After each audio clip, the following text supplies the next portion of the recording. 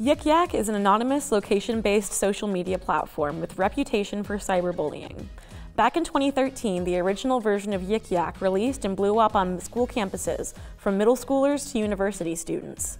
After shutting down in 2017 due to a lack of popularity, Yik Yak came back the fall of 2021, coinciding with the start of the school year.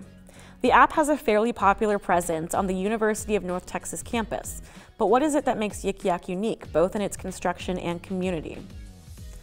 Yik Yak fosters an adult, provocative, and often hostile environment that is heavily localized in regards to the expression of gender and sexuality.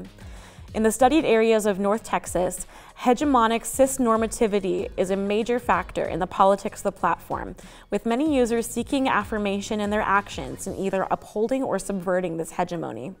There is also a lack of traceable accountability, with users being able to hide behind complete anonymity with nearly no repercussions.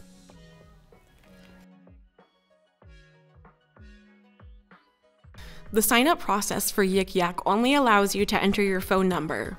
That phone number then receives a text with a verification code to enter into the app to complete the sign-up process.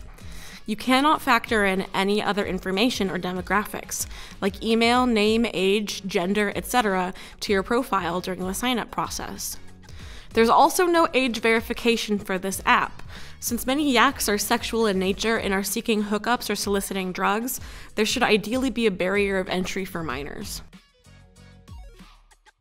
With no gender attached to a profile during sign-up process, neither through internal coding nor external iconography, a user can shed any aspect of themselves to perform gender on a space that fosters complete anonymity. However, this usually results in people working to reinforce hegemonic gender and heterosexuality rather than exploring gender or sexuality in a queer way. After signing up, Yik Yak ensures that the new user understands the basics of their community guardrails. While these guardrails have a lot of positive things to say, many of them are sweet nothings when it comes to how the end user actually experiences the app. Yik Yak claims that it does not allow content that is sexually explicit, whether it be for bragging or seeking hookups. Nor does it supposedly allow discrimination towards quote-unquote intrinsic characteristics. Notice the interesting choice of categories here, with the exclusion of sexuality. However, these guardrails are not enforced by any moderators, and instead, the app relies on users to report posts that are breaking the guidelines. This means that a homophobic post can fly by if the local herd doesn't find anything wrong with what's being said. There are a few words that are automatically tagged as inappropriate and lead to a yak being taken down instantly, but no master list of these words could be found. Doing my own experiments led to interesting results, with some slurs being caught, but not the main transphobic slur, and in fact I was met with an immediate upvote for posting it.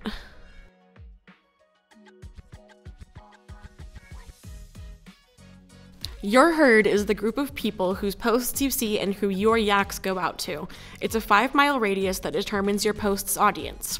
The app now has the option of saving spaceships, where you can save a current location to access when you're no longer present. For example, I have my campus location saved so that I can see posts from near campus when I'm home in Frisco. Your location will greatly affect the views of the yakkers nearby. When I post queer-related yaks near campus, I am met with much more support than when I post the same yak in Frisco.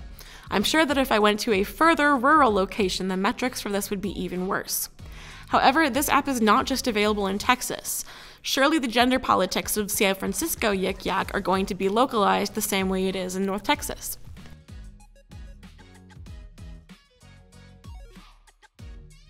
Every yak a user posts can either be completely anonymous or tagged with their conversation icon. This conversation icon also appears when a user makes a comment on a yak that is not their own. This icon can be changed at any time, meaning if a user left an unpopular comment that others could recognize them by, they can switch to a new conversation icon and reset how the timeline sees them. However, these icons are randomized, so a user cannot tailor-make their icon to reflect parts of their identity, in terms of gender, sexuality, or otherwise. There is no way to see another user's complete post or comment history the way one may be able to on Reddit. A user has no way to tell if another poster is a regular troll to the platform or if they're being sincere. However, the lack of post history and traceability leads this app to have some transgender design aspects in its fluidity.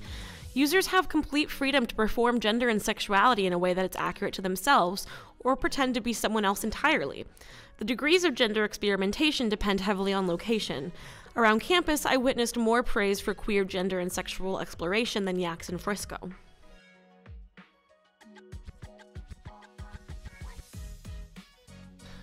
Like Reddit, the most popular idea posted is going to get upvoted, and unpopular opinions are downvoted. The total number of upvotes and downvotes on a given yak or comment represents its yak karma score. The yak karma score doesn't affect where the yak is on the default chronological timeline, but is if you go to the hot timeline. This upvote system leads to an echo chamber effect on the app, with people upvoting their own posts and downvoting those who they disagree with, even if the downvoted yak in question falls within the community guidelines. Any post with -5 downvotes will result in the yak being taken down. Popular opinions will remain and unpopular opinions won't, whether they are harmful or not.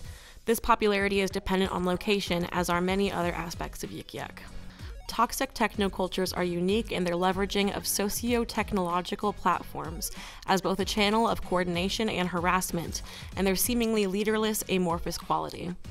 At the same time, individuals affiliated with toxic technocultures both champion the power of the community as a way to effect change or voice displeasure with others they view as being adversaries, while still distancing themselves from what they perceive as the more ethically dubious and illegal actions of others, suggesting they are not really part of whatever toxic technoculture under which they are acting.